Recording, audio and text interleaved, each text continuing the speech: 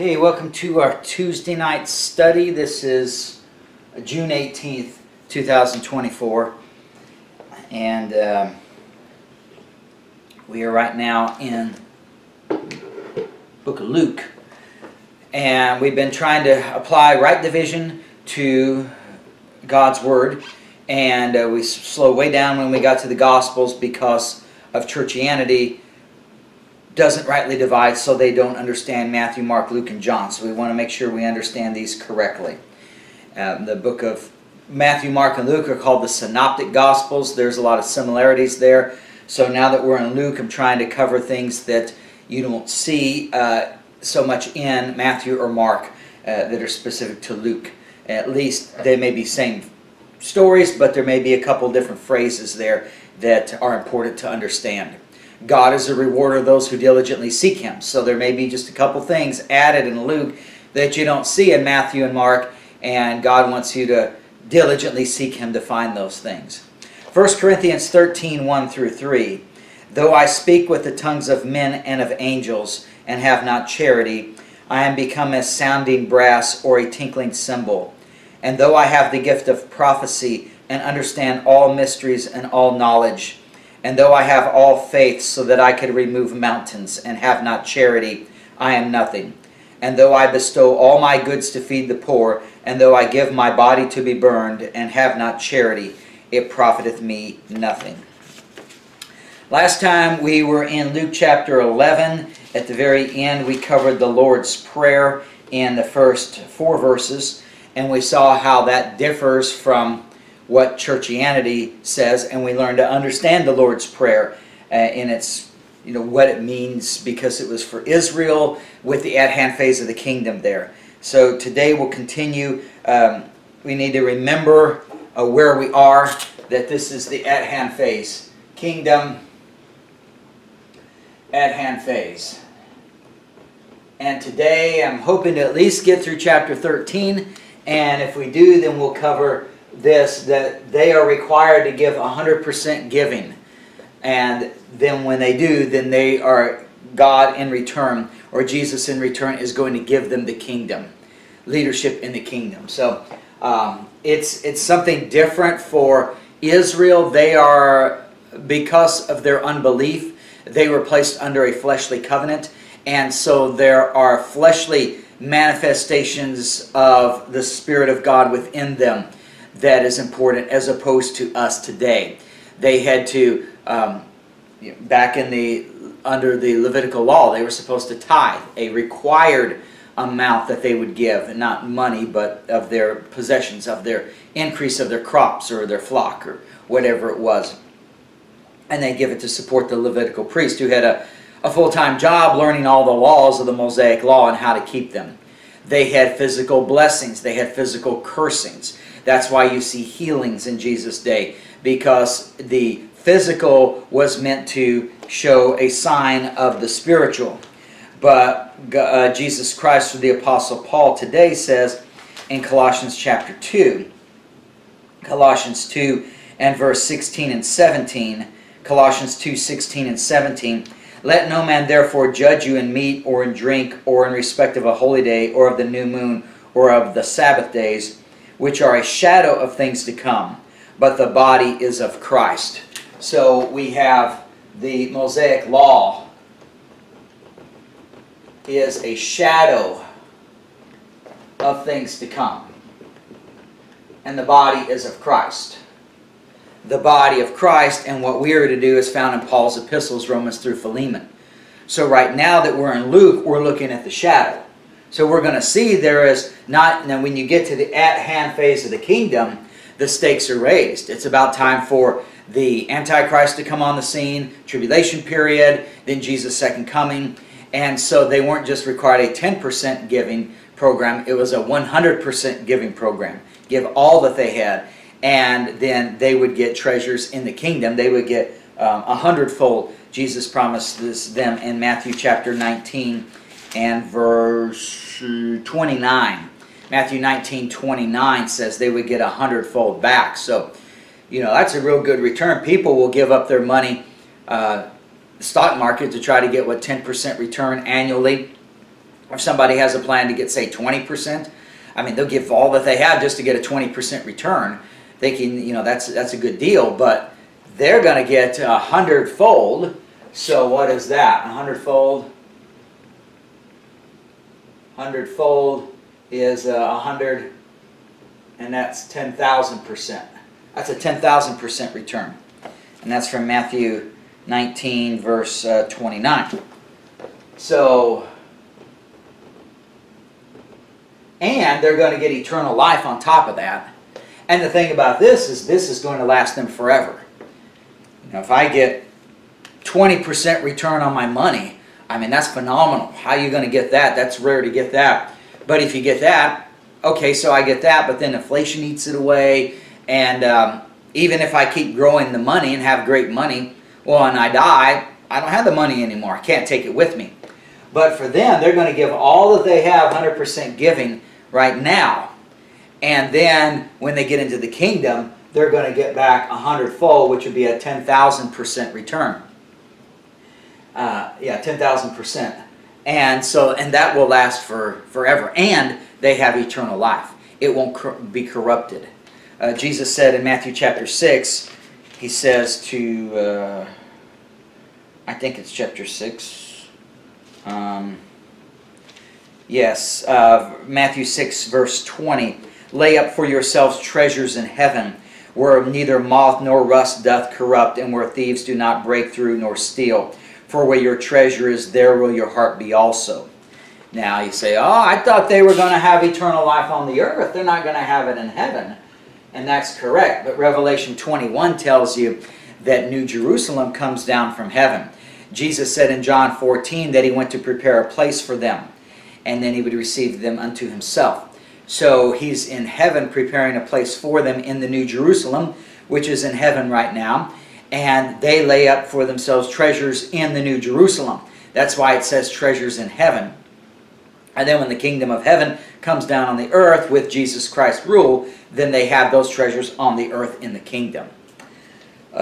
So now with that in mind, let's go back to Luke 11 and just point out some things here. Luke 11, we covered the Lord's Prayer, the first 4 verses. Verse 20 I wanted to mention. Here is that the Pharisees are claiming that Jesus is casting out devils by the power of Satan. It says in Luke 11 verse 15, some of them said, Luke 11:15, he casteth out devils through Beelzebub, the chief of the devils. And basically, of course, he's not doing that. He is doing it by the power of God. And he tells you, I just wanted you to see this phrase that only Luke gives you, because the story is also in Matthew chapter 12. But I wanted you to see here in Luke 11 and verse 20, a specific phrase. It says, but if I, with the finger of God, cast out devils. With the finger of God, he cast out devils. No doubt the kingdom of God is come upon you. What did I use to cast out devils? I didn't use satanic power. I used the finger of God to cast out devils. And why is that important? Well, the term finger of God is used 4 times in Scripture. This one here, Luke 11:20. The others are Old Testament references. Exodus 8, verse 9. Exodus 31, verse 18.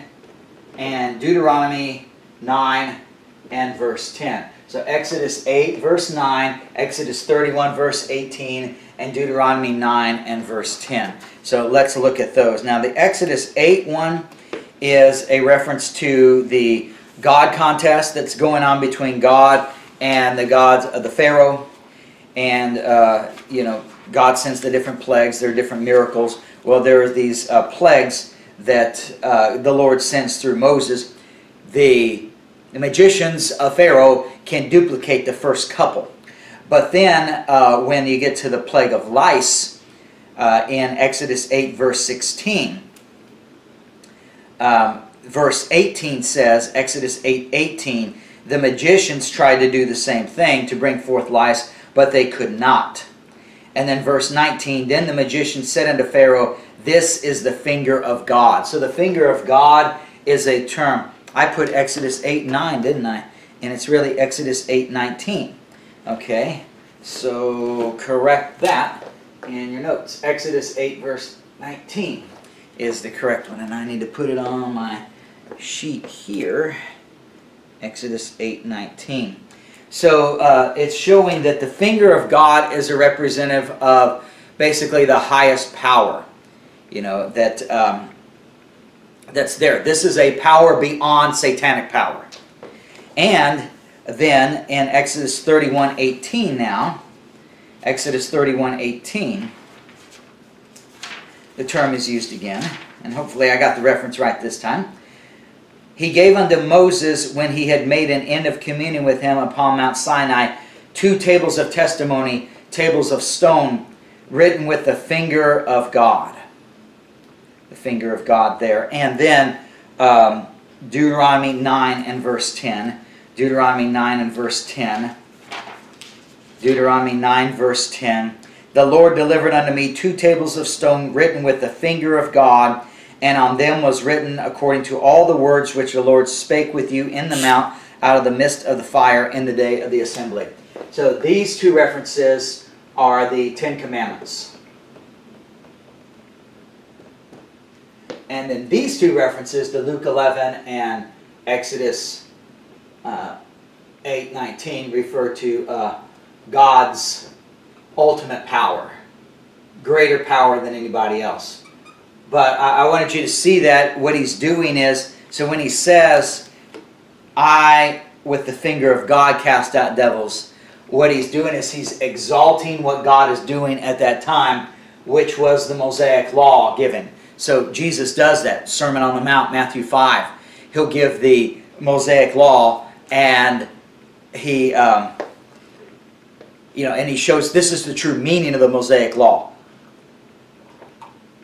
Unlike what the Pharisees do and try to obey it in a fleshly way, it's really a heart issue that you need to obey it. And so, 2 Corinthians chapter 4, what's interesting about that, when you think of today, is that in 2 Corinthians chapter 3, 2 Corinthians 3 and verse 7, 2 Corinthians 3 and verse 7, these 10 commandments are called the ministration of death, written and engraven in stones. But we've got today, it's also in verse 9 called the ministration of condemnation. So there's a ministration of death and condemnation. But we have today, 2 Corinthians 3 and verse 8, we have the ministration of the Spirit, which, of course, this is the ministration of the Spirit too. This finger of God can represent the Holy Spirit giving that commandment, but it's really administering death to people because they can't obey the law. But today's ministration of the Spirit is one in verse 9 there, 2 Corinthians 3:9. It's called the ministration of righteousness. So today, it's, 2 Corinthians 3:9, today, it's the ministry of righteousness. That's what we have today. And so you see how revered the finger of God, Jesus uses the finger of God, which is the 10 Commandments, to do the miracles that he does, cast out devils. In other words, the law. Even though the law is the ministration of death and condemnation, God's power is so great, his ultimate power is so great, that Jesus can use something that is death and condemnation to overcome Satan's kingdom, casting out devils. How much more then, now that we today have the Spirit and it's the ministry of righteousness, how much more can the satanic power of the course of this world and the things of the devil be cast out of our lives when we trust in God's Word? That's why we must make the Bible our final authority. It's something that God has established the whole world. Heaven and earth was built upon the foundation of the mighty Word of God. And it's something that we need to get in our inner man and allow Christ to live in us. Because if Jesus can use a ministration of death and condemnation to cast out devils, then we can use Paul's epistles, the sound doctrine for today, the ministry of righteousness. To not just cast out Satan's program, but to have Christ live in us and share God's love with others. That's how powerful this is. God can, the Ten Commandments is a ministration of death and condemnation, but it has such great power that it can overcome the satanic world. But we've got something far greater, the ministration of the Spirit, the ministration of righteousness. And we can, with that, have God's love and bring God great glory as a result of that. 2 Corinthians 4:6 or verse 18, 2 Corinthians 3:18, we all with open face beholding as in a glass the glory of the Lord are changed into the same image from glory to glory, even as by the Spirit of the Lord, the finger of God, the Spirit of the Lord, giving you not just ministration of death and condemnation, but the ministration of righteousness. And it changes us from His glory, our fallen glory, to God's glory coming through us. So all the great glory from that. And 2 Corinthians 4 and verse 6, God who commanded the light to shine out of darkness has shined in our hearts to give the light of the knowledge of the glory of God in the face of Jesus Christ. So it shows you how much greater that is. But I wanted you to see the finger of God, which shows you that Jesus was using God's ultimate power, but He had to use it in a limited way because of the unbelief of Israel, that He was doing these physical miracles. The true power of God is seen in the spiritual, as we see for today, the ministry of righteousness. And certainly those who would believe the gospel of the kingdom and be water baptized could be part of that. But as a whole, Jesus wasn't able to do that, minister righteousness. He really had to minister death and condemnation and give a glimpse of what people could have, the ministry of righteousness in them, if they would believe the gospel. But because of Israel's unbelief as a whole, this didn't happen. Except, it happened through the 12 apostles and others. But for the most part, for the nation as a whole, the ministry of righteousness did not happen, which is why Israel's program had to be set aside at the stoning of Stephen in Acts chapter 7. Okay, moving on from there, there's something that's mentioned in Luke verses 27 and 28 that you don't see. I don't think it's in the other Gospels. Luke 11 verse 27, and it came to pass as he spake these things, a certain woman of the company lift up her voice and said unto him, Blessed is the womb that bare thee, and the paps which thou hast sucked. But he said, Yea, rather, blessed are they that hear the word of God and keep it. So it's what this shows here, because you think about it, here you've got the Son of God, the Messiah. He's doing all these miracles. He's trying to bring in the kingdom of God by getting the lost sheep of the house of Israel saved. He's going to die on a cross for their sins. I mean, Jesus does, you look in John, at the end of the book of John, in John 21 and verse 25. John 21 verse 25 says, There are also many other things which Jesus did, the which, if they should be written every one, I suppose that even the world itself could not contain the books that should be written. Amen. And scholars say, oh, that's hyperbole. He's just exaggerating. I mean, you could really write them all down and the books would contain it. But God can't lie, and God's ways and thoughts are higher than ours. So I got to take it literally if that's what it says. And so, yes, in other words, what Jesus did on earth, dying for our sins in hell, on the cross, rising from the dead, having that resurrection life, eternal life in Him that He can impart to us. And then all the other things He did before that, preparing Israel to be saved, did the miracles and different things. Everything He did in His life together, it's basically unwritable, is what it's saying. There is just so much, if you were able to somehow put all the details down, there wouldn't be enough paper and pen to write it all down. There's a great verse, the love of God, the hymn, the third verse. Could we with ink the ocean fill, and were the skies of parchment made, were every stalk on earth a quill, and every man a scribe by trade to write the love of God above, which drained the ocean dry, nor would the scroll contain the whole, though stretched from sky to sky. Wonderful truth about the love of God. And that, I believe, came from this verse. John 21:25. Jesus, things he did, or maybe not, I should write things. All that Jesus did.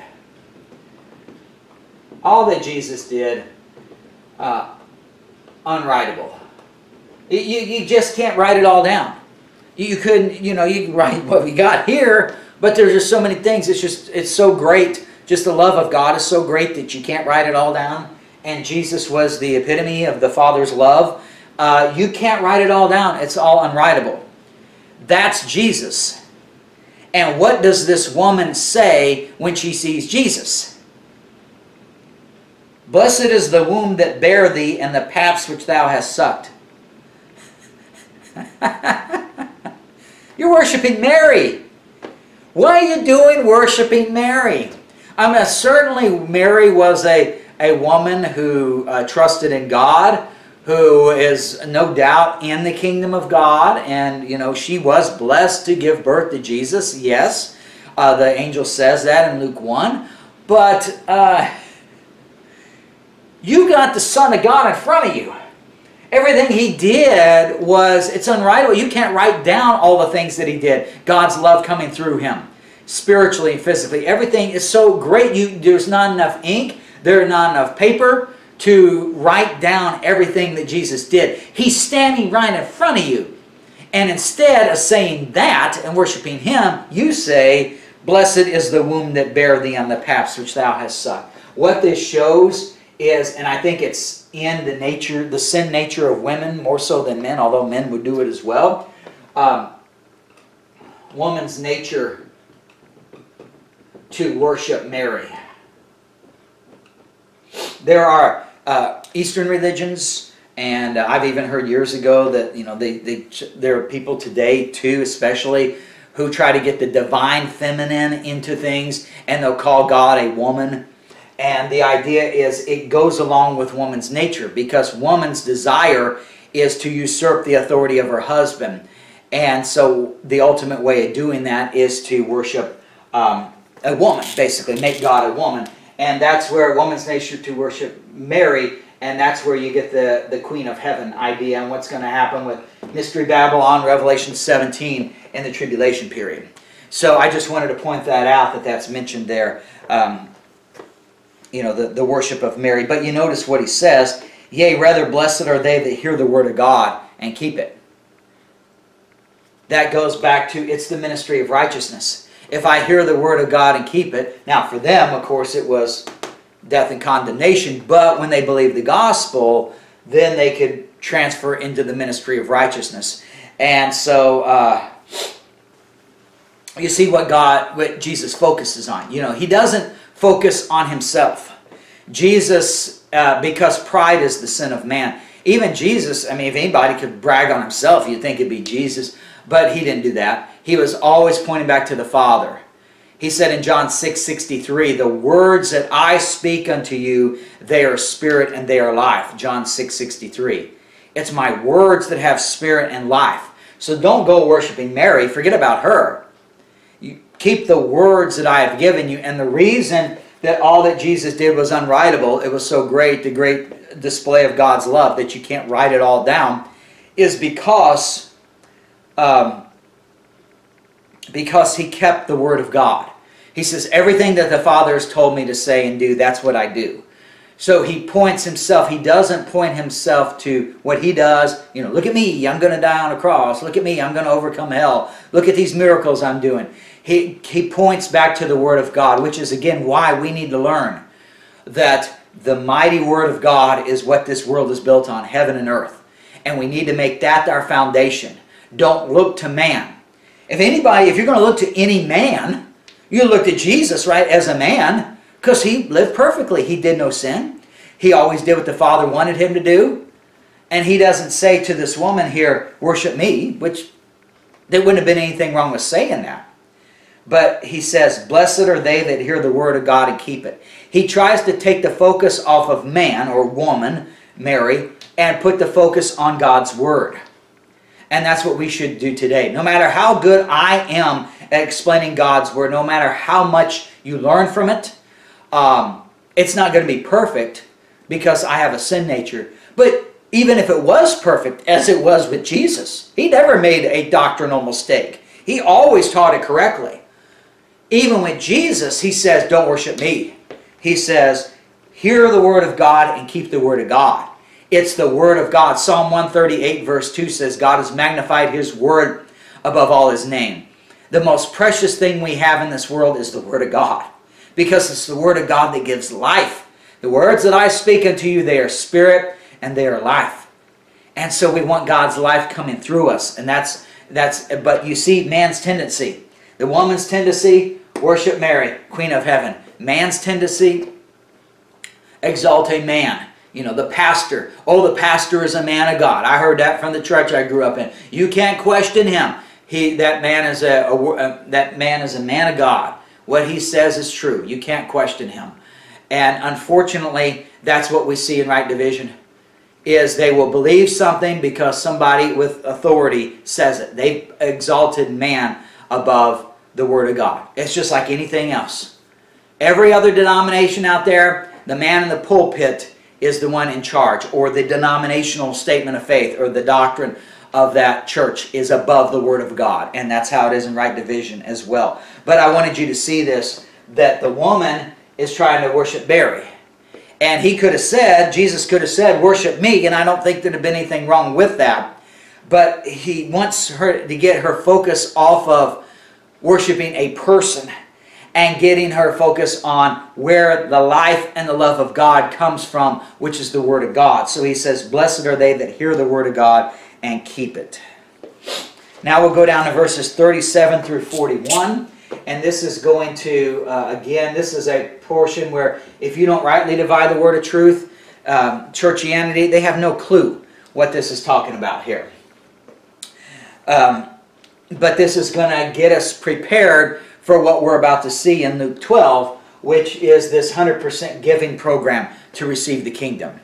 And you see this with a certain Pharisee in Luke 11:37. Luke 11:37, as he spake, a certain Pharisee besought him to dine with him, and he went in and sat down to meat. And when the Pharisee saw it, he marveled that he had not first washed before dinner. And the Lord said unto him, in other words, this was a lesson. I'm sure, I would guess, I don't know, but I would guess it's a custom to wash before dinner, and it's probably a good idea. I mean, I'll do that. A lot of times I'll go to the gym after work, and then I'll come home and eat. Well, I come home and I wash my hands before I eat. That's a good idea. But it's not something that's going to make you any more spiritual. It's a good idea so that you don't get sick, but spiritually it doesn't change anything. And the Pharisees had made it a point, and Mark 7 tells you that you must wash your hands before you eat. They made that a commandment of God. In their tradition, they upheld that over the 10 Commandments. That was of greater value to them than the 10 Commandments were. And Jesus knew that, and so he probably intentionally just didn't wash his hands before dinner so that he could give the lesson in verse 39. Now do ye Pharisees make clean the outside of the cup and the platter, but your inward part is full of ravening and wickedness. In other words, the Pharisees have taken the commandments of God and thrown them away, and they've replaced them with their traditions, which have to do with cleansing the flesh and not the spiritual. And so he doesn't wash his hands before dinner to make that point. Now verse 40, ye fools, did not he that made that which is without make that which is within also? But rather give alms of such things as you have, and behold, all things are clean unto you. Whoa. So give alms of all you have to be clean inwardly, is what he just said. Churchianity seems like would run with that one. Because he's basically saying, give all that you have, and then you'll be clean inwardly. And maybe that's what the Catholics did with their selling of indulgences 500 years ago. I don't know. I don't know how they came up with that. But he's saying, take all that you have and give it to the church, and then you'll have forgiveness of sins, basically, clean inwardly. Well, what is that? I thought you had to repent and be baptized. Why do you have to give all that you have? Well, because a couple of reasons for this, and we're going to see this also in Luke 12. So the first reason to understand is that they are under, so reason number one, they are under a fleshly covenant, which is the Mosaic law. We are not under that today. We are under a spiritual covenant. And so they were to obey the things of the flesh. They had cleansing ceremonies, they had animal sacrifices, they had feast days, they had those things. So a physical giving of money then would be in line with that fleshly covenant. That's why they're commanded to give tithes. Malachi 3 says in verse 8 that you rob God by not giving your tithes. You know, today you can give money to me to help me put out a website or to pay for, you know, the video editing software on this, or just because you're getting blessed by it, you want me to continue. You can give me money. You don't have to give me money. That's up to you. You're not sinning by not sending me any money, and that's fine. And that's why I don't emphasize that. You know, that's up to you. That's between you and God. But for Israel, if they did not give their 10% of their increase of their, you know, their crops or their flock or whatever it was, Malachi 3:8 says they are robbing God. It is a sin for them not to give the 10%. So they're under that fleshly covenant of the Mosaic law. Not tithing equals sin. And Malachi 3:8 through 10 will tell you that. Again, I wanted to emphasize that that's not for today. So don't think you have to send me 10%. You can if you want. You can send me nothing. You could send something in the middle. You could send more than that. That's up to you. Whatever you want to do is fine. But for them, they were required to give the 10%, or else it was a sin. They disobeyed the Mosaic law. So that's the first part. The second part is Jesus says you cannot serve,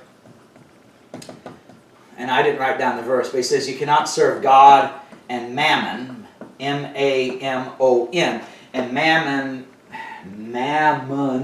it's hard to say, mammon, is the god of money.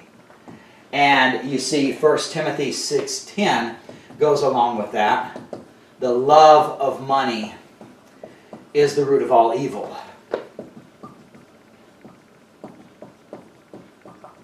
And for them, this is particularly important because what's going to take place halfway through the tribulation period is they cannot, if they don't take they have to take the mark of the beast in order to buy or sell.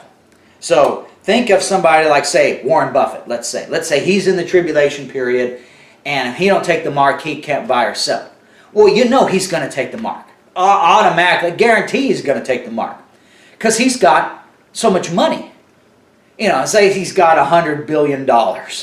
I can't even fathom how much money that is. He's going to lose $100 billion if he doesn't take the mark.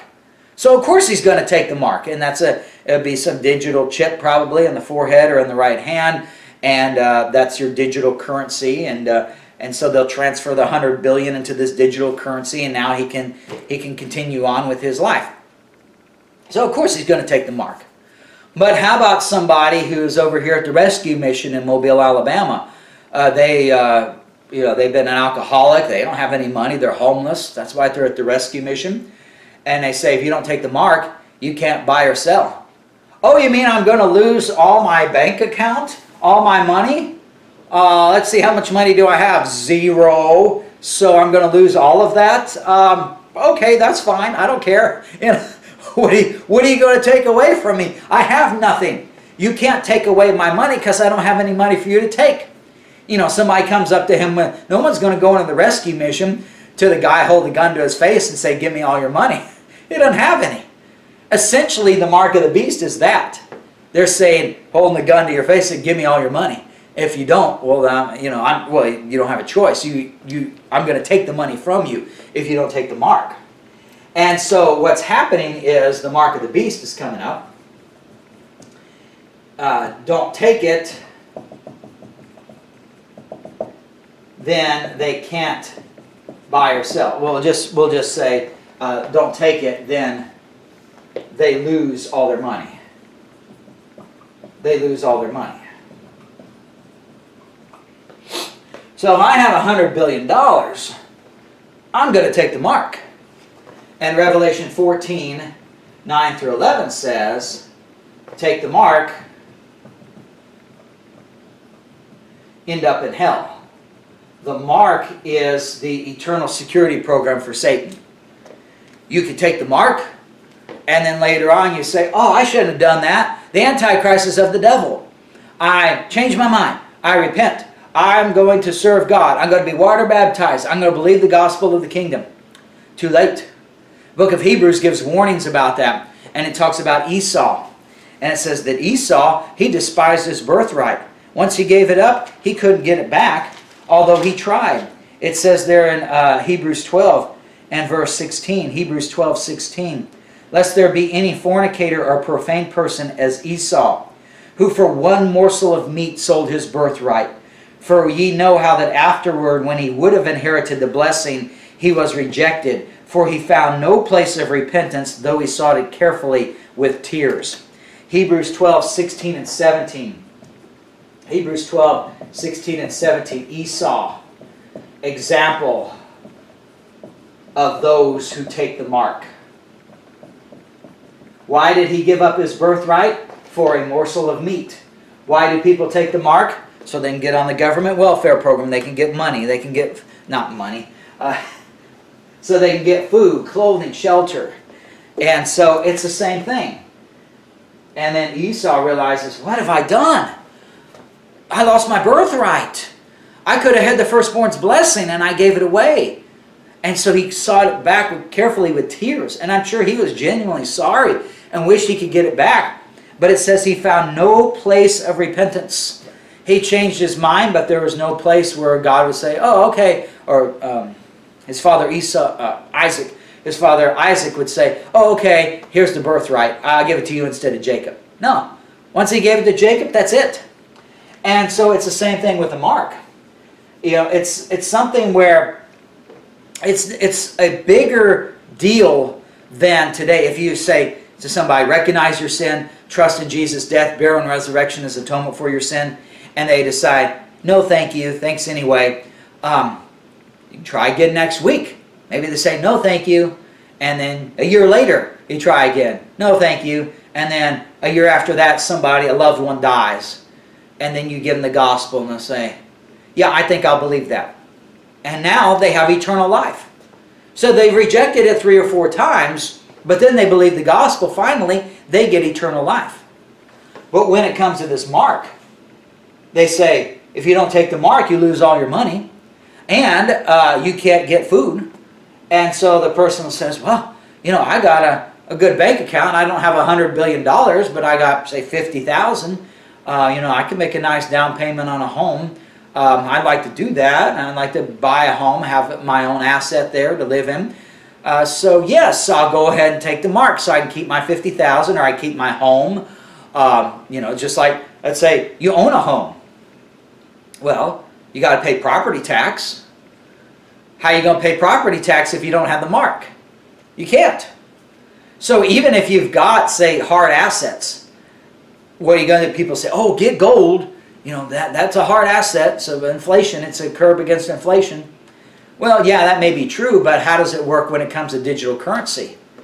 Okay, yeah, you got gold. Okay, we'll give you 500 for your gold. We'll give you 500 credits in the digital currency.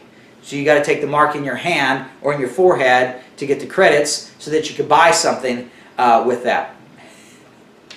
But so you got to take the mark. And so then you take it and you realize, oh, wait a minute. I thought the Antichrist was God in the flesh, but really he's of the devil. I changed my mind. I go back to God. Too late. You can't get it. Esau couldn't. You can't either. And so what he's doing in Luke 11 is he's saying, that's why it turns from when the kingdom is at hand phase, it's not 10% giving. It is 100% giving. Because if I give all that I have and I rely upon God to take care of me, well then, when the time comes for the mark, number one, if you do this, so why the 100% giving? Well, number one is give all. That helps reach lost sheep of Israel. Reach the lost sheep of Israel. It says in Matthew 10 that Jesus commanded them in Matthew 10 and verse 6 to go to the lost sheep of the house of Israel. And they're to go from city to city. And it says that in verse 23, "Ye shall not have gone over the cities of Israel till the Son of Man be come." So believers, based upon Matthew 10, 6 and 23, believers travel the entire tribulation period. They are to go from city to city to proclaim the gospel of the kingdom. And that takes money. You know, let's say I want to go on vacation. Well, I'm just going to go on vacation for a week, let's say. Well, I got to pay for hotel and food while I'm there. I got to get there somehow, whether I fly or I rent a car or I just drive my own car. I got to pay for gas. I got to pay for maintenance. You know, there's expenses involved with taking a vacation. And so I do that for a week. I go on vacation. But then I got to come back. I can't, what would I rather do? Be on vacation and travel the world, or work at my job, sit in front of a computer all day? Well, I'd rather travel and see the world. But I can do that only in limited spots, because it takes money, and I got to go back to work to get the money to pay for these vacations. Now, for the believing remnant, they go into people's houses, so maybe they don't have the hotel bill, but they don't know who's going to take them in. And also, they're on a permanent, wouldn't call it vacation, they're on a permanent work for the Lord. They're going to travel the entire tribulation period, that's 7 years. But there's a gap between the 69th and 70th weeks of Daniel. We don't know how long that's going to be. It's at least a year in Acts 1 through 7, 2 through 7. How many more years will it be? I think it's going to be 120. Could be 40. But it's got to be at least 20, I would think, based upon the year markers in Daniel 11. Either way, they're going to spend many, many years without a job, a source of income. So you go ahead and sell all that you have right now. So, because you're going to be traveling until Jesus comes back. Between the first coming and the second coming of Jesus, the believing remnant is supposed to travel the entire time, not vacation, but go from city to city in Israel, giving the gospel of the kingdom, so that the lost sheep of the house of Israel may be saved. And so it's going to take money to do that, and they're not working a job. And halfway through the tribulation period, the mark is going to be instituted anyway. So even if you saved and you had all this money, halfway through the tribulation period, your money is worthless because you don't take the mark. And so this right here, give all, it helps reach lost sheep of the house of Israel. But more importantly, it keeps salvation. Because there's many people who will believe the gospel of the kingdom, be water baptized, but then they'll do what the warnings in Hebrews tell them not to do, which is they will take the mark because they value the things of this world more than the things of God. And so if you say, let's say you have $50,000, and then the mark of the beast is implemented. Well, that's a tough decision to make on what you're going to do. But if you've already sold all that you have, laid at the apostles' feet, and now it's been pulled together to pay for these traveling expenses, and by then you would think all the money is gone, well then when you make the decision on if I'm going to take the mark or not, it's a real easy decision. You'll say, well, no, I'm not. Because I've already trusted in God, and you've already had supernatural intervention. In Matthew chapter 6, he says, verse 25, Matthew 6:25. Oh, here's the serve God and mammon passage. Matthew 6:24. Matthew 6:24. Well, in Matthew 6:25 he says, "Take no thought for your life, what ye shall eat or what ye shall drink, nor yet for your body what ye shall put on. Is not the life more than meat, and the body than raiment? Behold the fowls of the air, for they sow not, neither do they reap, nor gather into barns, yet your heavenly Father feedeth them. Are ye not much better than they?" When Elijah, he prayed that it would not rain, and it did not rain for 3.5 years. What's 3.5 years? The time of the tribulation period in which they don't take the mark, they can't buy or sell. So there's a 3.5 year period in which there was famine in the land of Israel under Elijah, and Elijah was fed by ravens. God brought food in the mouth of birds to help Elijah to eat. Believe in Israel, in the last half of the tribulation period, exact same number of time, 3.5 years, and they don't take the mark, God's going to supernaturally feed them. Perhaps birds come with food. I would think that would happen, because then that would remind them of, oh, God did this before with Elijah, and Elijah was sustained, so now God will sustain us. And he does this because the miracles of the food is what will get the rest of the lost sheep of the house of Israel saved. There's a widow woman and with her son. They only have one meal left, enough oil for one meal, and they're going to eat it, and then that'll be it, and they'll die from starvation. But yet God saves them by making that oil continue to come, and they continue to have food.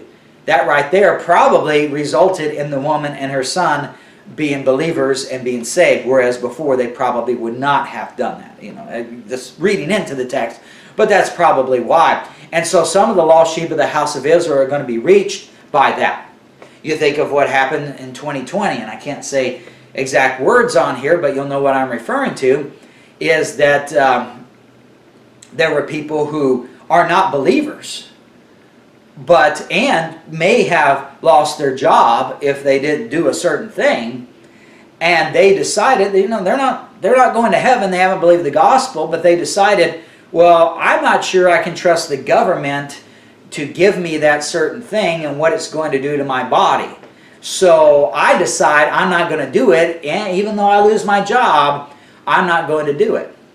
There are a lot of people who did that, and so they're not saved. Well, you think of the mark. A lot of people who haven't believed the gospel of the kingdom, but they say, I don't know about having a digital chip implanted in my forehead or in my right hand.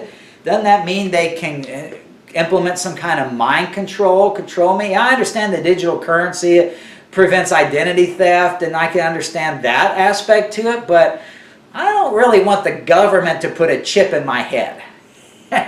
So, you know, again, they're not believers. They're not going to be in the kingdom because they haven't believed, but at the same time, just like some of the people chose not to do a certain thing and they lost their job, there's going to be people in that tribulation period to decide, you know what, I'm not going to take that mark because I don't trust the government with that chip in my forehead. And what happens? Here comes a believer preaching the gospel of the kingdom, and they say, oh, well, you want me to give you some food because you didn't take the mark and you're starving? Well, I only got enough for one more meal, and then we're going to just starve to death, but okay. And then you give them the food, and oh, guess what? There's more food. The next day there's more food. The next day there's more food. What's this gospel of the kingdom you're talking about? There must be some truth to that because I'm getting supernaturally fed here, so I'm going to believe that gospel. So these miracles that take place through the little flock, not eating, not taking the mark, helps get the rest of the lost sheep of the house of Israel saved who didn't believe initially, but also wouldn't go along with the mark or the image of the beast. By the way, that 3.5 year passage, James 3, I'll throw that out there because in Elijah, if you read 1 Kings and read Elijah, it doesn't tell you the 3.5 years. It's James 5, I think. James 5 verse 17. Elijah was a man subject to like passions as we are, and he prayed earnestly that it might not rain, and it rained not on the earth by the space of 3 years and 6 months. And he prayed again, and the heaven gave rain, and the earth brought forth her fruit. So, James 5:17. Over here. James 5:17, that's Elijah and famine for 3.5 years. 3.5 years famine in the days of Elijah. And that would go along with the 3.5 years of the mark of the beast. There. Where you don't have, now they didn't take away their money there, but money's no good if there's no food. You say, I give you $1 million for a loaf of bread. Sorry, can't help you. Don't have a loaf of bread. So it's very similar to the mark situation. That for 3.5 years, you can't find any food. 3.5 years, you don't take the mark, you lose your money, you can't buy food. So then you're trusting in God to save you. So then Israel going from city to city, I put that up here somewhere. Yes, Matthew 10, they travel from city to city, and they're hungry because they didn't take the mark. And they ask for food, and they get food from people who also didn't take the mark, and they're down to their last loaf of bread. And yet somehow more food just mysteriously appears because of the member of the believing remnant being there and God supernaturally feed them as a sign of the gospel of the kingdom being true. So that's what Luke 11:41 is all about. And we took a long time to explain that, but it was important because it's going to tie into this next thing. Rather give alms of such things as you have, and behold, all things are clean unto you. That doesn't mean that if you give 100% to God, now you bought eternal life. That's not what it means. What it means is, you can't serve God or mammon, God of money. If you're willing to give up everything you have for God, then that means you've repented. You've changed your mind. You're not trusting in your own righteousness. You're not trusting in what the Pharisees tell you.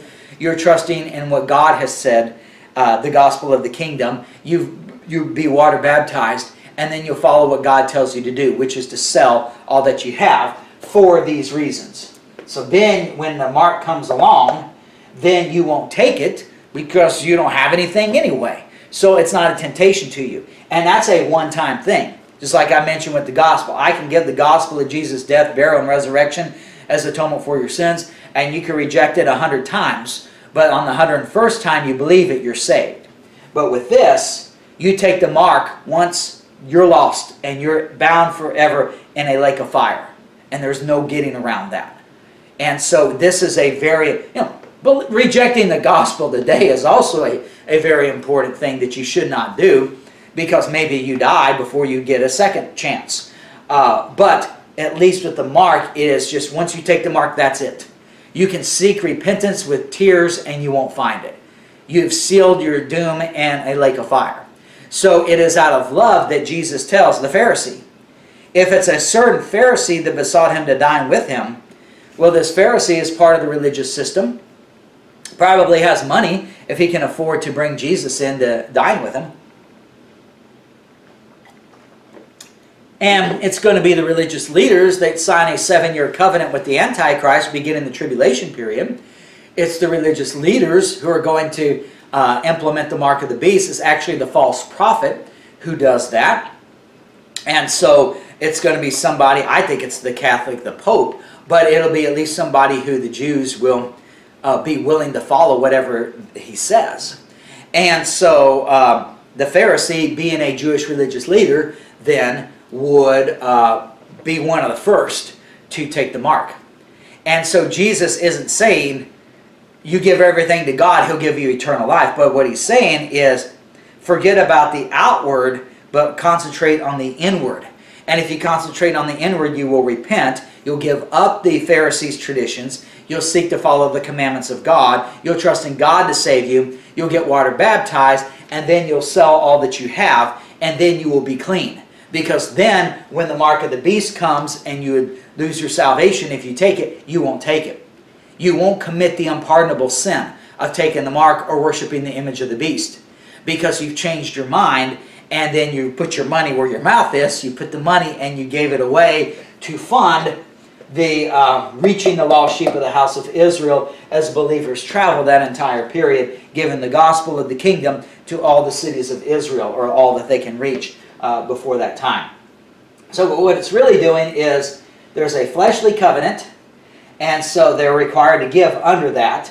but God ups the ante at the at-hand phase of the kingdom from 10% to 100% in order to receive the kingdom. Not that they buy their way in, because it doesn't matter. I mean, it's not like the indulgences where there's a set amount. If you have nothing, you give nothing. If you have $1 million, you give $1 million.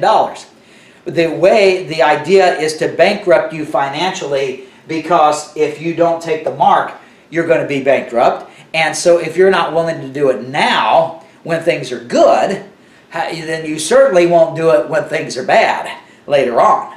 You don't bow down to the image of the beast, you are to be killed.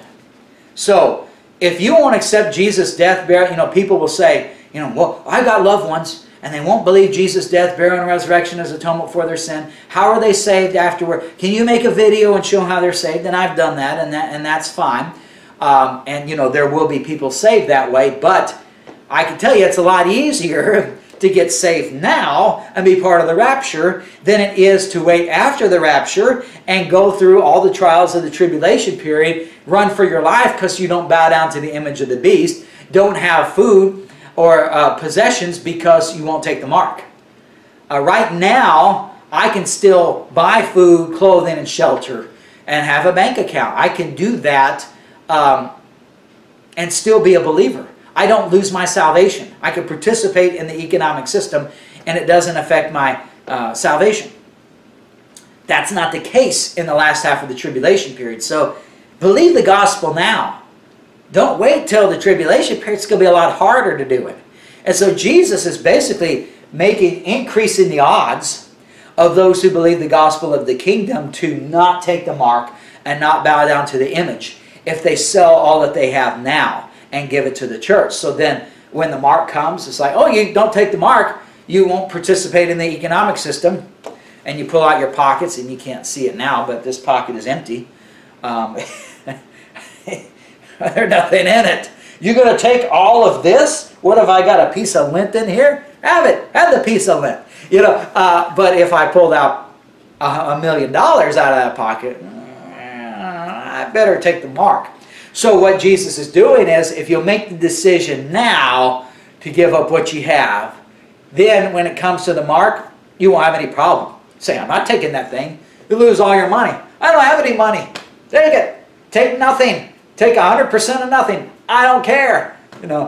So that's what Jesus is doing with this giving program. And again, it's also for them to travel during the entire tribulation period. So since we're there, let's go ahead and jump forward to Luke 12, and we'll come back, but since we're on the same topic here, Luke 12 and verse 31. Going back to what we read in Matthew 6, that's also given here in Luke 12, verse 27, consider the lilies, how they grow, they toil, they spin not, but they're arrayed gloriously. Verse 28, God clothes the grass, how much more will He clothe you? Verse 29, don't take any thought for what you eat or drink. But rather, he says in verse 31, Luke 12:31, rather seek ye the kingdom of God, and all these things shall be added unto you. Now, it doesn't mean in this world they're going to get rich. That's what people think the health and wealth gospel, prosperity gospel is. Oh, you give money to the church. You plant a seed, you sow a seed, and God will give you the 100-fold or the 10-fold or whatever it is. Well, that is a true statement, and even today it's a true statement, but the 10-fold or the 100-fold is spiritually for us in heaven, not today. If I give $100 to the church, I'm not getting 1,000 back. I lose my $100 is what happens. But if I'm giving it because I want to give, like you say, oh, I know the website you're about to develop, or you're paying to get developed now, it costs money, so I want to give $100 to that. You're not going to get a $1,000 check in the mail. You're not even going to get your $100 back. You lose that $100. But it's going to help with getting the website up and the monthly fee for that. And so then the result is that if you gave it, it's all about motivation. God loves a cheerful giver. So if you gave that $100 out of wanting to advance God's kingdom here so that people may be saved and come into the knowledge of the truth, and you think, well, the website would help, and so I'm going to do that, and you give that $100, well, then what ends up happening is in heaven, now you'll be rewarded for it, because God says you gave of your physical for the spiritual. You valued the spiritual over the material, and so then God will give you a reward in heaven for that. But on the earth, no. No, you give the money to the church, and I made my example, but what a lot of people do, they'll give it to C.A. Dollar or T.D. Jakes or Joel Osteen or whoever it is, and a mega church down the road, you give it to them, you're not going to get a big check in the mail. And if you do it to get rewarded with a big check in the mail, and you're a saved person, well then when that work is brought up at the judgment seat of Christ, it's going to be wood, hay, and stubble. Because, yeah, you gave the money, yeah, you gave it to the Lord, and it was for a good cause. But the motivation was, oh, I'm going to get something better in return, so that's why I'm doing it. So if it's a selfish motivation, and it's not to advance being ambassadors for Christ, getting people saved, coming into the knowledge of the truth, if you're given because the guy said to plant a seed of $100 and you'll get $1,000 in return, so you did it because it's a get-rich-quick scheme, then not only do you lose your money here, you also didn't get rewarded in heaven. So that's a bad deal. But that's what people do because they're focused on the flesh. So to get money to come into the church, they got to promise that something would happen materially for you in this world. And people focus on the flesh, and that helps them get a lot more money. I'll see this at these gospel concerts. There's a certain promoter who will just go on and on. He'll talk for 15 minutes to try to get money in the offering. So he'll have the concerts live online, so whenever he does that, I usually go take a shower or I do something. 15 minutes later, I come back and, oh, he's still talking. He gives this great pitch. And for me, that turns me off. I say, well, I was going to give some money, but now that you keep begging for it, I'm not going to give anything. But apparently, most people, it doesn't work that way. Most people start feeling guilty, and they give more money, because the more he talks about it, the more money they give, and or else he wouldn't keep doing that. So, and that's how the world works. The vast majority of giving is based on a fleshly motivation. It's what am I going to get return in this world, because I'm only trusting in this world. And so, and then if it's and the guilt thing is what they offer, because it's not like, you know, buying a car. You give me $20,000, I give you this brand new car. They can't do that with giving to a church. Give me $100, I'll give you, what are you going to give me, a book that you wrote that cost you $5 to print? You know, it's not really a good return. I could go buy the book for $10 somewhere.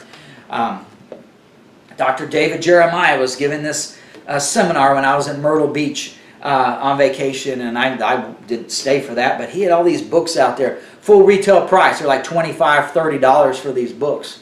I went to the thrift store the other day, and I could have got the same book for 50 cents there. You know, so well, I'll go give money to him. I could get it here. I get the same thing a lot cheaper. You know, that's what we do. We try to find the best bargain. So when it comes to church, you know, and they say give money, I'm thinking, well, what am I going to get for it, you know? So then they have to invent this thing. Oh, plant a seed and God will bless you, and He'll give you all this stuff.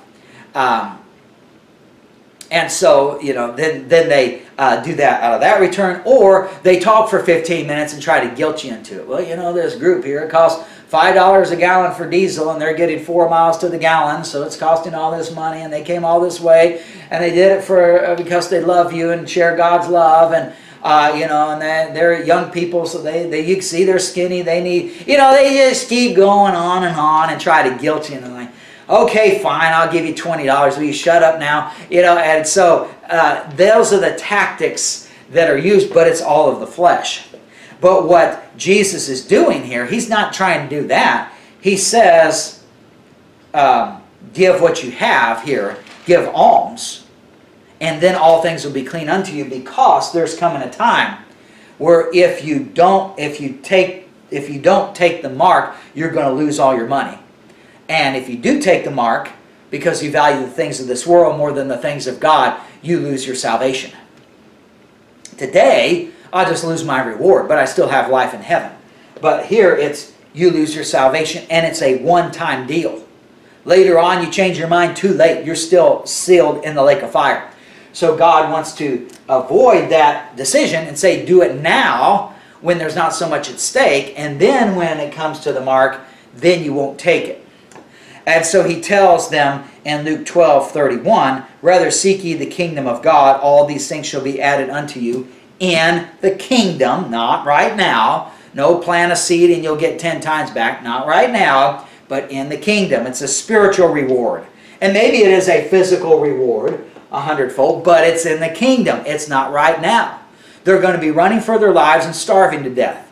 God's going to provide for them, but it's not like He's going to just have a filet mignon appear. What did He do for Israel in the wilderness? He gave them manna. And they said, I'm sick of this manna. All I eat is manna, manna, manna, manna, manna. I'm sick of this manna. Well, it's enough to sustain them. It's enough food and they get by. But it doesn't satisfy their lust. I mean, what do you do when you want to go eat after work? Usually you don't say, well, the cheapest meal is the top ramen. I'm going to buy a case of top ramen, and for 30 cents I'm going to eat. That would sustain you. I don't know how long. A lot of salt in that. Probably wouldn't be good for... Anyway, but you end up paying more for something that tastes better, that satisfies you better.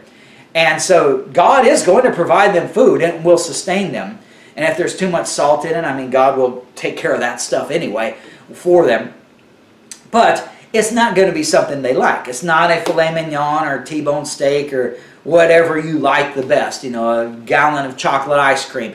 It's not going to be that. But it's just going to be enough to sustain them. And if they're focusing on the spiritual, then they'll get by. But in the kingdom, that's when they're going to get all the good stuff. It says in Isaiah 61 verse 6 that they will eat the riches of the Gentiles. So maybe we'll put that up there as well. Isaiah 61 verse 6. So that's when they get the riches. Not here, but in the kingdom. And so he tells them, Luke 12:32 now.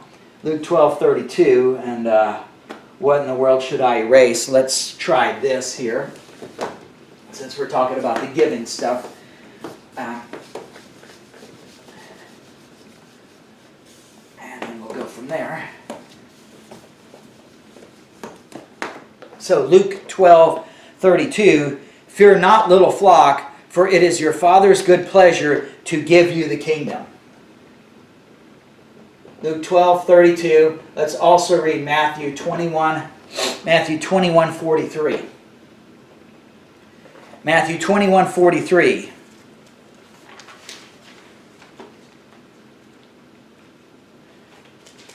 Matthew 21:43, we learn it says, therefore say I unto you, this is Jesus talking to the religious leaders, therefore say I unto you, the kingdom of God shall be taken from you and given to a nation bringing forth the fruits thereof. So from Matthew 21:43, we learn that a kingdom taken from Pharisees, given to a nation bringing forth the kingdom, bringing forth the fruit thereof. What is that nation? Given to a nation. That is what Galatians 6:16 calls the Israel of God. Galatians 6:16. The Israel of God is that nation. You know, today there's a nation out there called Israel. That's not God's Israel. Man made that up. Man made it in 1948 or something like that. And man is going to bring the Antichrist in, and they're going to say this is the fulfillment of prophecy and the Messiah because we've got the Messiah in Israel. But it's a fake Messiah in a fake Israel. The true Israel is the one that believes God, the Israel of God. And that Israel of God is defined for you in Luke 12:32 of the nation being the little flock, the believing remnant of believers. So that's why, you know, I say, well, Matthew 21, you can understand the kingdom taken from the Pharisees and given to a nation, but you don't know what that nation is unless you read Luke 12. So you've got parallel accounts in Matthew and Luke. They're very similar. Probably of the four Gospels, Matthew and Luke are the two that are similar to each other more than others. Mark has a lot of events just go, go, go, go, go. Matthew and Luke, you've got some the miracles, you've got some teaching, and they're very similar in nature. Matthew and Luke, more than any other books. But yet I needed to read Luke 12 to find out that that nation is the Israel of God. It's the little flock. And then he says, it's your Father's good pleasure to give you the kingdom. That's the nation. And then verse 33, sell that ye have and give alms. Provide yourselves bags which wax not, a treasure in the heavens that faileth not, where no thief approacheth, neither moth corrupteth. For where your treasure is, there will your heart be also. And we mentioned the treasure in heavens is in the New Jerusalem that's going to come down on the earth. So it's not saying they have eternal life and an eternal reward in heavenly places like us today. It's saying that their treasure is going to be in heaven, because on the earth, Satan and his forces would take it away. The Antichrist would take it away. So the treasure is in heaven. It's a spiritual treasure that will be kept safe by God up there and will be brought down to the earth for the kingdom. So they are told then in Luke 12:33 to 100% giving program. And that's where we get the title for this message, 100% giving to receive the kingdom. And hopefully you've seen it's not buying an indulgence. The idea is to prepare their minds so that they will not take the mark. If you give 100% now, you don't mind giving 100% later because you don't have anything then. But if you've got a whole bunch of money when the mark comes along and now you have to give it up, you're probably not going to give it up. So that's why sell now and you don't have to make that decision later. So that's what the 100% giving program is all about. And you bring this up. People who don't rightly divide, they say, you got to follow the red letters. This is the first thing I bring up. Well, Luke 12:33 says, sell that ye have and give alms. 100% giving program. Have you done that? Well, no, that doesn't mean that. It means if you feel led to do so, then you need to do that. First off, it doesn't say that. Jesus doesn't say, fear not, little flock, for it is your Father's good pleasure to give you the kingdom. If you feel like it, sell all that ye have and give alms. It doesn't say that. It's a commandment. Sell that ye have. What do I have? Sell it all. Sell that ye have and give alms. Oh, that's not what it means. Well, that's what it says. How do you know that's not what it means? It's because you don't like it, so you change it. But how I know that's what it means is I go to Acts 2 and Acts 4. Because then Jesus Christ is in heaven, preparing a place for them. The little flock, the 12 apostles, are now in charge of the church there. They are the new shepherds that God has set up there in Acts chapter 2. And they implement, Jesus said in Luke 12:33, sell that ye have and give alms. And that's exactly what they implement. Acts 2, verse 41. Acts 2:41, there are 3,000 souls added to the church. So you had 120, now you've got 3,120. Verse 44, Acts 2:44, and all that believed, not those who felt led by the Lord to do so, no, all that believed. How many is that? 3,120. All that believed were together and had all things common, and sold their possessions and goods, and parted them to all men who agreed to participate in the communist system, and those who kept their money stayed separate. No, it doesn't say that. It says they had all things common, sold their possessions and goods, and parted them to all men as every man had need. So Acts 2:40, Acts 2:44 and 45. All believers sold all they had. How do I know that Luke 12:33 is telling every believer to give 100%? Sell everything that you have and give it to the apostles here? Because that's what I see happening in Acts 2:44 and 45. Then we go over to Acts 4 and we see it again. Verse 34. Acts 4 and verse 34. Acts 4:34. Neither was there any among them that lacked, for as many as were possessors of lands or houses sold them, and brought the prices of the things that were sold, and laid them down at the apostles' feet, and distribution was made unto every man according as he had need. So again, you see, 34 through 35, all that had possessions sold all they had. This is not voluntary. 100% giving is required. Required. How do I know? I see it in Acts 2 and Acts 4. And then in Acts 5, there's a husband and wife called Ananias and Sapphira. And they understand that this is required, but they say, you know what? I got a lot of money from this land that I sold. They don't need all that money. I'll give them half. I'll give them half. I'll keep back half. I mean, I'm giving a lot, you know, because other people here, they didn't have anything, hardly. I'm giving more than most of the people here because I had a very valuable piece of land. So I'm only going to give half. Certainly that's enough. I keep back the other half, right? Because it's up to me to give what I want to give.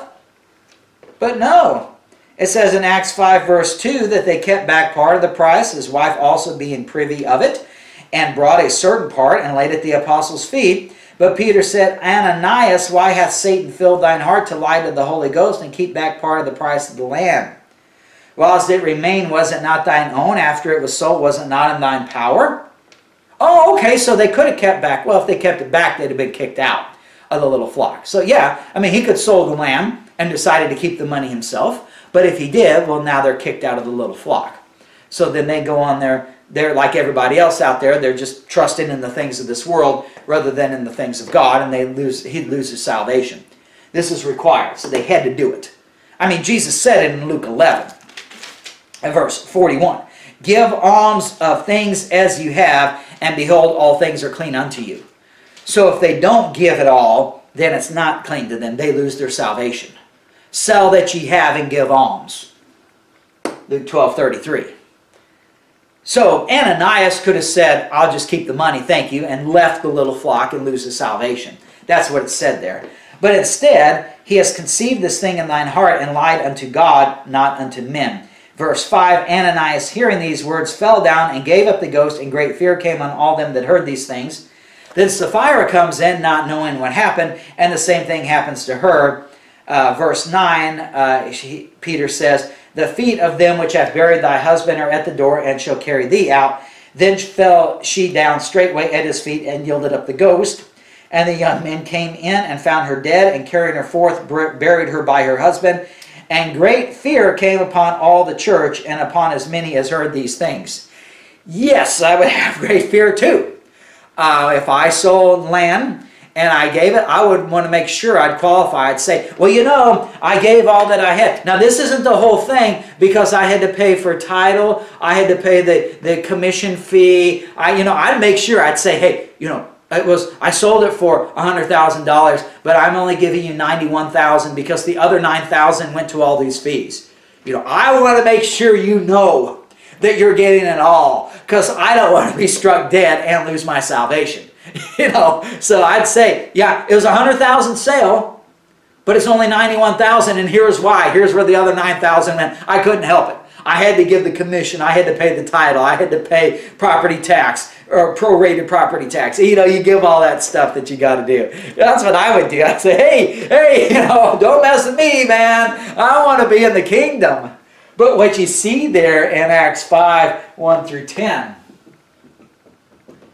is an example of losing salvation for not giving 100%. So if you've got somebody who is a believer, but they don't rightly divide, and they think you need to follow the red letters, this right here, down, is what I give them. Luke 12, Matthew 21, and explain 100% giving. That's not, well, if you feel led by the Lord. No, you have to. And here's Acts 2, and here's Acts 4, and here's Acts 5. Give them that information. And that shows clearly that Jesus is not talking to us today. Because even if I did this, I mean, there are people who give to the church today. They don't give 100%. And they don't get struck dead when they don't give 100%. So it's showing you. That's why I say it's required. It's a commandment. And it has to do with them being under the Mosaic law. And so this is seen most clearly in the book of Luke more than anything else, because Luke shows Jesus as the perfect man. And so a perfect man, this is what you would do. So it mentions that. Okay, so we've got maybe 10 minutes left. Let's continue here, because I do at least want to get through chapter 12 since I skipped ahead. So now let's go back to 11 and verse 52. So let's look at Luke 11, verse 52. And I wanted you to see this because so much of churchianity today is based on legalism. It is that you've got to do these works to maintain your salvation, or if they say you're eternally secure, you're not really, because if you don't do what we tell you to do, or you don't avoid the really bad stuff, then you never had what they call true saving faith. So either way, all the denominations out there put you under some form of legalism. And so I wanted you to see Luke 11, 52 through 54. Last time we ended, not last time, the time before, 2 times ago, we ended about the word lawyers is found only in your Bible in the book of Luke. And it's 5 times. Luke 7, verse 30, Luke 11, 45, Luke 11, 46, Luke 11, 52, and Luke 14, verse 3. Luke 7, verse 30, Luke 11, 45, Luke 11, 46, Luke 11, 52, Luke 14, verse 3. You notice 3 of the 5 are right here where we are. So I wanted to bring this up. Luke 11, 52, Woe unto you, lawyers, for ye have taken away the key of knowledge. Ye enter not in yourselves, and them that were entering in ye hindered. And as he said these things unto them, the scribes and the Pharisees began to urge him vehemently, and to provoke him to speak of many things, laying wait for him, and seeking to catch something out of his mouth, that they might accuse him. So notice what verse 52 says. Woe unto you, lawyers. Who are those? Those are the legalists. Legalism, according to that verse, takes away the key of knowledge. What is the key of knowledge? It is grace. Romans 6:14 says, You're not under the law, not under law, but you are under grace. And in Romans 5 and verse 2, we learn in Romans 5 and verse 2, by whom, by Jesus Christ, we have access by faith, the faith of Christ, into this grace wherein we stand. And this grace we stand in verse 5, results in the love of God being shed abroad in our hearts by the Holy Ghost, which is given unto us. So faith cometh by hearing, and hearing by the word of God. So the way it works, Romans 5, 1 through 5, is number 1, justified by the faith of Christ. Justified by the faith of Christ. Romans 10:17, faith increased by knowledge, which is of the Word of God. I'm going to say knowledge of Bible. Faith cometh by hearing, and hearing by the Word of God. And it is by that faith that we have access into grace. So, God's Word in us, we live in grace rather than in legalism. Legalism is what man would have you to do. Now, God did provide the law. It was your schoolmaster to bring you under Christ that you might be justified by faith. But after that faith has come, you're no longer under a schoolmaster. You're under a new program. You're under the grace program. And the reason is because God's Word in us results in living in grace. And so then, Romans 5, 2 through 5, grace results in love. So you could follow this as you get faith of Christ when you're saved. Then you get knowledge of God's Word. Well, I should say you're in grace. So the faith of Christ leads you to in grace, not legalism. Grace, not legalism.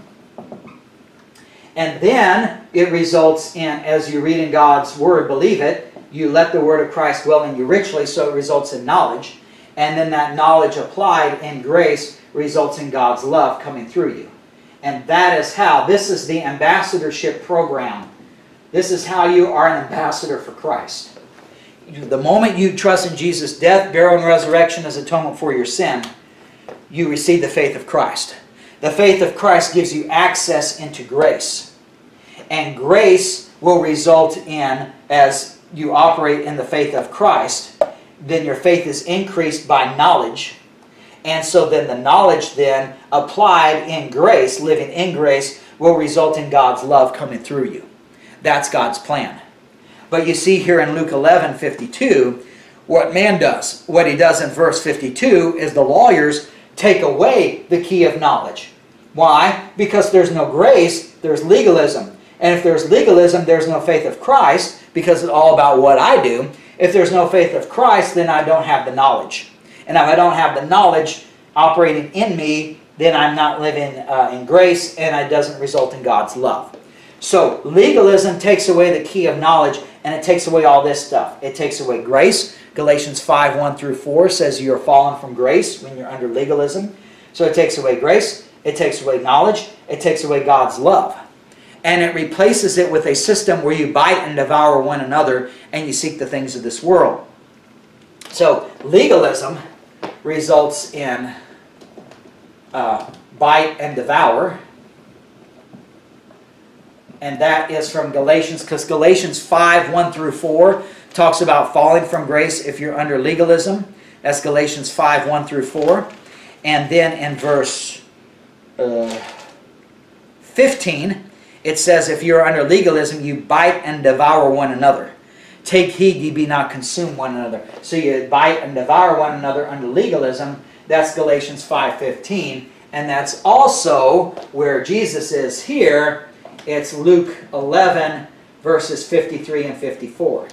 So Jesus says in verse 52, Luke 11:52, woe unto you lawyers, for ye have taken away the key of knowledge.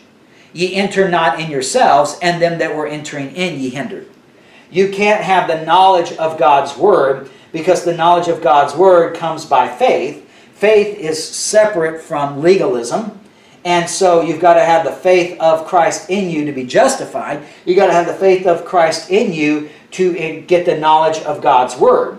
Then when you get the knowledge of God's Word in us, and you live in grace, not legalism, the grace results in God's love being produced in you. So what the legalists do is they take away the key of knowledge. And so all of this over here as an ambassador for Christ is thrown out the window. But they got to replace it with something that looks good so that you keep doing it. Because if I'm not going to get anything out of going to church and all this stuff, why do it?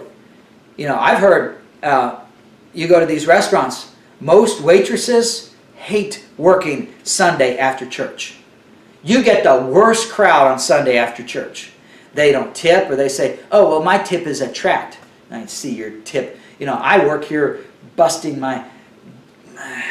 And I'm just trying to make a living. I'm trying to support. I'm a single mom, and I got these 2 kids at home, and I'm trying to make a living. And I need these tips to survive because they don't pay me enough, and you give me a tract. You know, that's what they're thinking. Where is God's love in that? Well, it's because I'm under legalism. I had to dress up. I had to smile and think, everything's okay. How you doing? All right, doing great. Yes, everything is fine. I love the Lord. Isn't He wonderful? And you know, you got all these things. I had to get up. I could have been staying at home watching football. I had to go to this church. And then I got to listen, and I stand up and sing a song, and I sit down, and I stand up, and sit down, stand up, sit down. Then I got to hear this plea for money. Then I got to hear this guy talk. You know, it's just, you got all this anger built up. It's like, I didn't want to be here, but I had to be here because of legalism.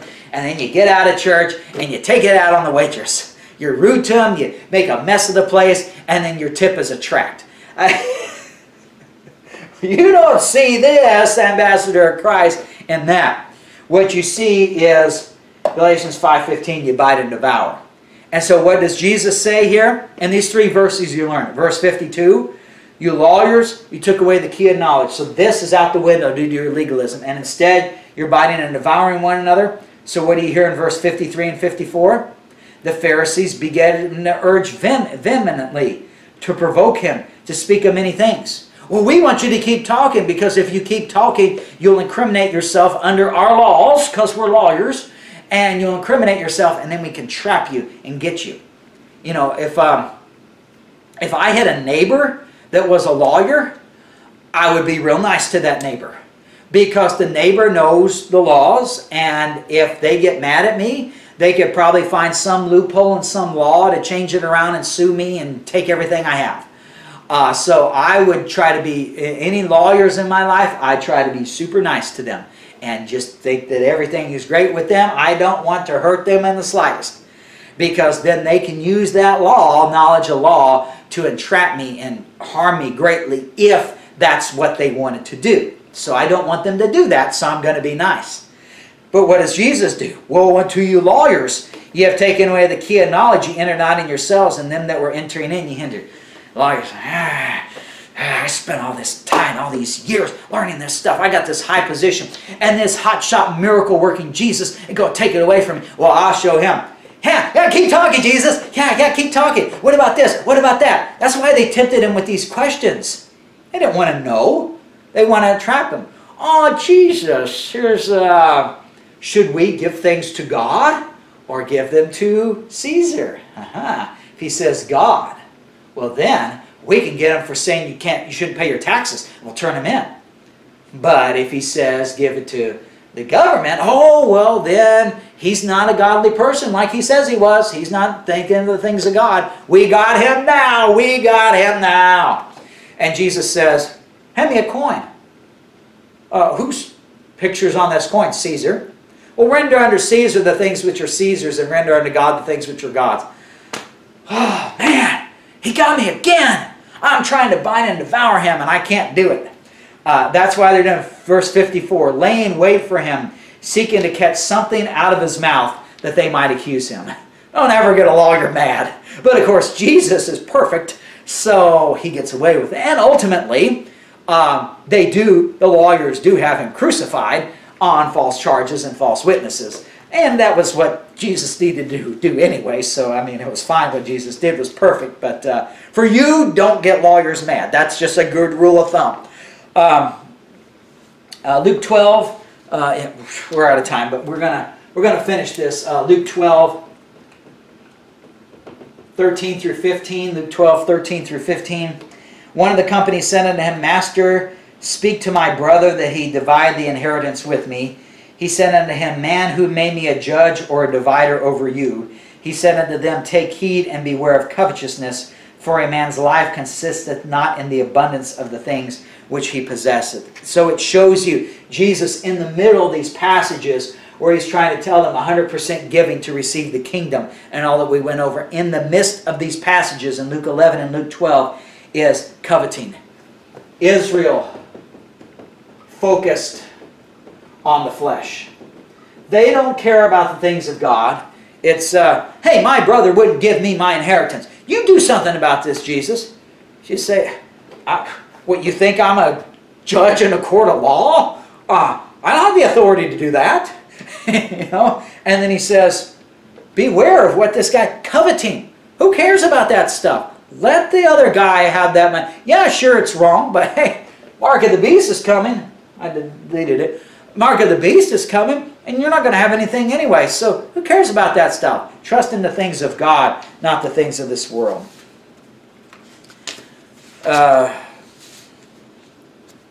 Okay, we just got one more that I wanted to share, and then we'll be through Luke 12:33. Luke 12, verse 16 through 21. This again goes along with this plan. It is savings is not for Israel during the at-hand phase of the kingdom.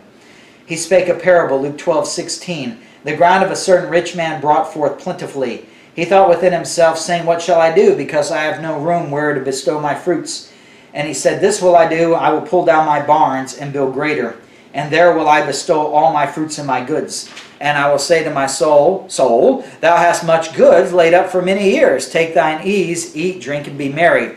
But God said unto him, Thou fool, this night thy soul shall be required of thee. Then whose shall those things be which thou hast provided? So is he that layeth up treasure for himself and is not rich towards God. Again, we've already understand the context of this. For Israel, he's saying basically here, after Luke 12, is don't save. use the money that you have now because your soul is going to be required later on. But for us, 1 Timothy 5:8, I don't want to erase anything. 1 Timothy 5:8 says, take care of your household. And we talked about that last week. We talked about get a job. Take care of your household. Don't sell all that you have and trust in God to provide you. We're told to take care of your household. If you don't, you've denied the faith and is worse than an infidel. It shows the contrast between the two programs. And so you see here, Jesus was anti-savings because the mark is coming soon. The kingdom is at hand. The mark is going to come. You're going to lose your savings anyway. So be rich in the things of God, not in the things of man. But today, you got a mother-in-law who doesn't have anybody to take care of her. Well, you take care of her. And if you don't, you deny the faith and is worse than an infidel. So it's showing you the difference in programs here. And as a right divider, you can understand that. And so we'll just stop there. We're over by about 10 minutes. So let's close. We'll start next time in Luke 12, verse 45, the degrees of punishment in hell. And we'll go forward there. Dear Lord, we thank you for your word. We thank you for giving us the Holy Ghost to help us understand these differences in the programs, how the at-hand phase of the kingdom is so much different than where we are today in grace. And so help us, Lord, with this understanding to be able to live in grace, to operate by the doctrine in Paul's epistles, and that when these supposed contradictions come up, that we know the answer by rightly dividing the word of truth. And help us, Lord, when the opportunities come up to give other Christians this knowledge too, so they also may come into the knowledge of the truth and have Christ living in them. We thank you in Jesus' name. Amen. Okay, thanks for joining us. We'll see you next time.